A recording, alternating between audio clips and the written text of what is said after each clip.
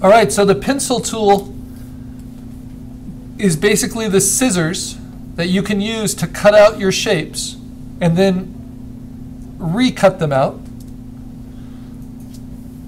And the only thing you need to know when you're using the pencil tool is that you have to start on the path and end on the path if you want to redraw it. So if I start on the path and then carefully end on the path, it will redraw it. And if I want to smooth it out, I use the smooth tool and I kind of redraw it again just to show what areas need to be smoother.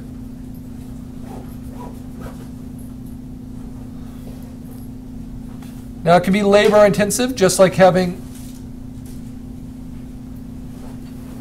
scissors and paper, but you can get really nice control of your shapes and your curves that way.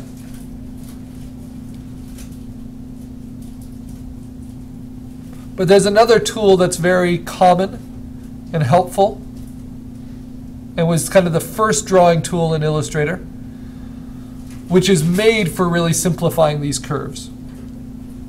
And it's really up to you to kind of try them both and see what you want to use. Now the nice thing about putting my sketch on one layer and then doing all my vectors on the layer above is that I can turn it off and on. So far, this is what I have. A nice, clean, filled-in path. And what's great about having it as a path is that any time I can just select it and I can change it to being an outline. Okay, so I've done my first path on my sketch. I used the pencil tool to do it. It worked well. That's an approach I could use for the rest of it. I'm going to save it there, and I'm going to save it as my assignment 6 vector, black and white. Because first we're going to design it just in black and white as an AI file, because we're working in Illustrator to the desktop. Keep all the defaults. Okay, the other tool I can use, and I'm not going to create a new layer for this, but it's like the pencil tool, but it's a little bit less direct to use, but you can have more control in some ways. It's the pen tool. The pen tool, you plot anchor points. So every time I click, I'll be making an anchor, one of these little squares. I'm going to start here at the tip, and then I plot my next anchor, and I want it to be at the end of my first curve. Now if I just click, it will make a straight line. But if I want it to be a curve, I click and then drag, and it will give me what's called a Bezier curve. This is the pen tool? This is the pen tool I'm using now. Now, when I let go of that Bezier curve, notice how it will fill on one side of it, but maybe not the side you want. So it takes some getting used to. So what I'm going to do is start with that anchor, bend out a Bezier curve here, bend out another Bezier curve here. This is a tool that really infuriates people. And if I hover over the anchor point, I can delete them, or I can change their nature. Okay. So let's get some basic tutorials with the pen tool first. Let's say you want to make an oval with your pen tool.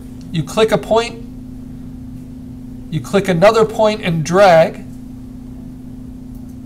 And if you want it to be an exact kind of symmetrical curve, you would hold down Shift, and that will lock your Bezier, so it extends the same amount on both sides. But if you don't hold down Shift, you can make it a lopsided curve.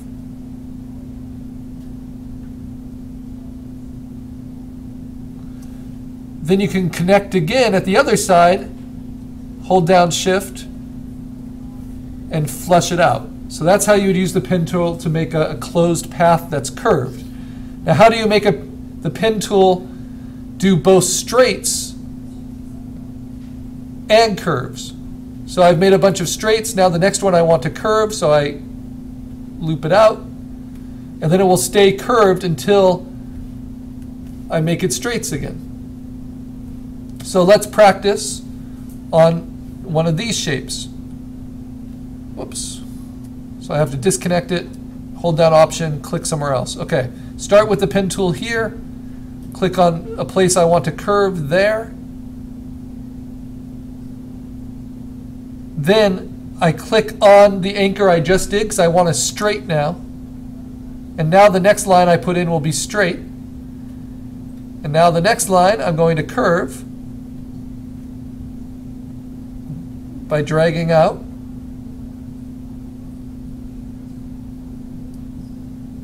Now the next line, don't worry that it's filling as I go. I just have to complete the arc and it will work.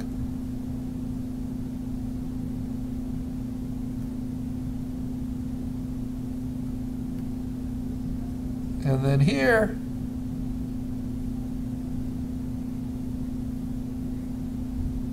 oh, it can be so frustrating.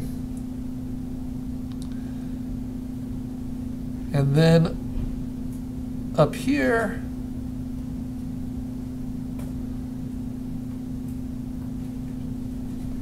and then finally up there. Okay, so it looks like a mess right now.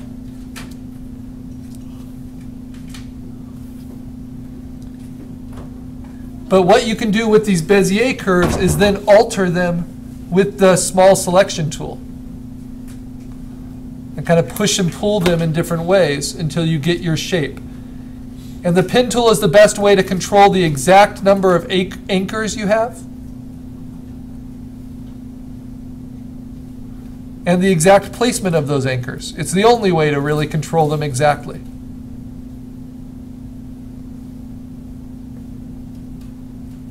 Now, every time you place an anchor,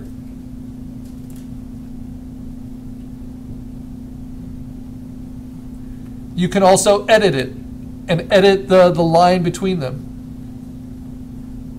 So I'm using the small selection tool to play with my Bezier curves and tilt them and angle them until I get the shape I want on my sketch. And it's just another way of doing things. Now I have that straight line there because I changed it, right? If I want to change it again, you go under your pen tool and you'll see all of these different options. And I can edit this anchor point to be straight if I want, or edit this one.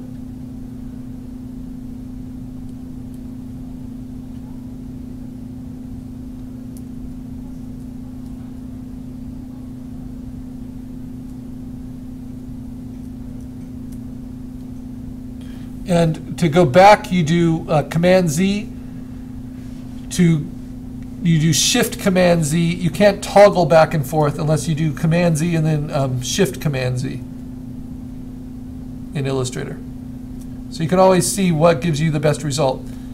And so sometimes, especially if I want to perfectly control my curves, I'll use the pen tool like that. But then more often than not, I'll end up modifying it and cutting it out with the pencil tool and the smooth tool, because I'm not as concerned with how many anchors I have. I'm more concerned with getting the shape I want. But if you want kind of really, really efficient design, you have to use the pen tool a little bit to get there. And I do like what it did with that curve. You see very few anchor points there.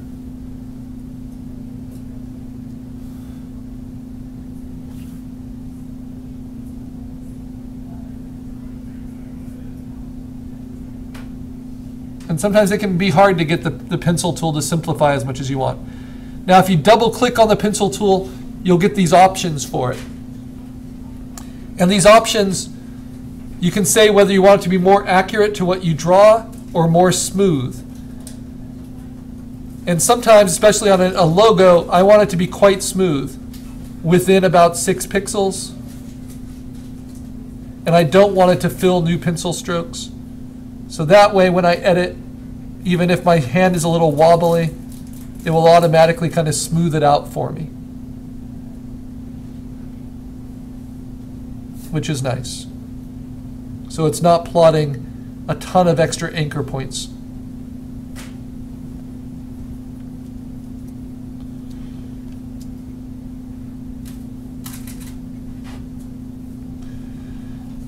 Now, to become a master of the pen tool, it's good to try some complicated shapes and see the best way to get there. If they're hard edge shapes, they're easy.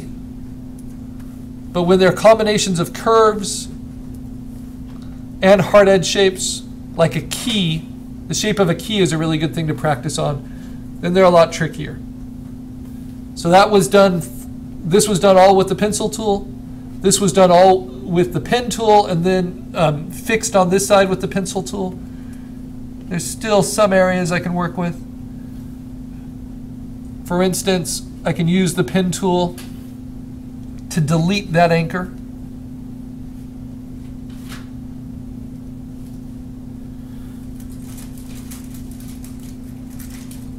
And play with this curve instead of trying to keep on redrawing it.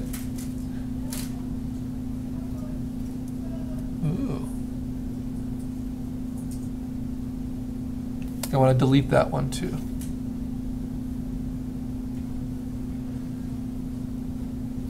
Remember, holding down Command or Control if you're on a PC will bring you back to the selection tool.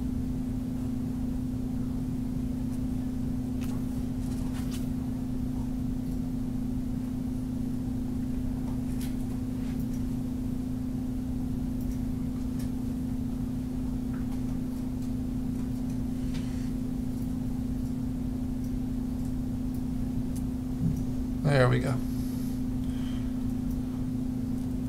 All right, and as you finish your complicated shapes, you want to save it as you go. Okay, now, so this line here, I'm actually going to create with the pen tool. Because to do it as one clean stroke, I don't think would actually happen with the pencil. But if I just click there and then click here and then bend out the curve, I can get it to be perfectly smooth with just 2 anchor points. Then I go down,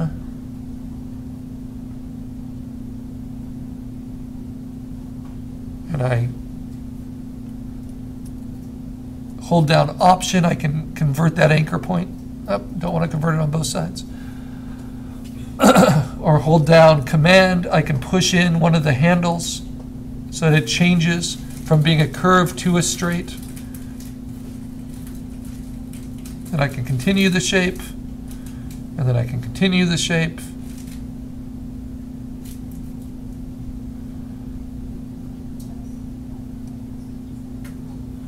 And at any time I can hold down Command, change it to the small selection tool to alter it a little bit. Fix my curves.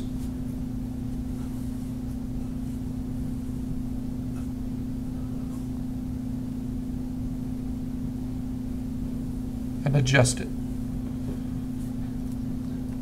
Some people love Illustrator for this capability. Most people are just annoyed with it for this capability. It can be frustrating, but it's the way we have control. You do have to be very exact with how you click things in Illustrator. And that also can be very frustrating.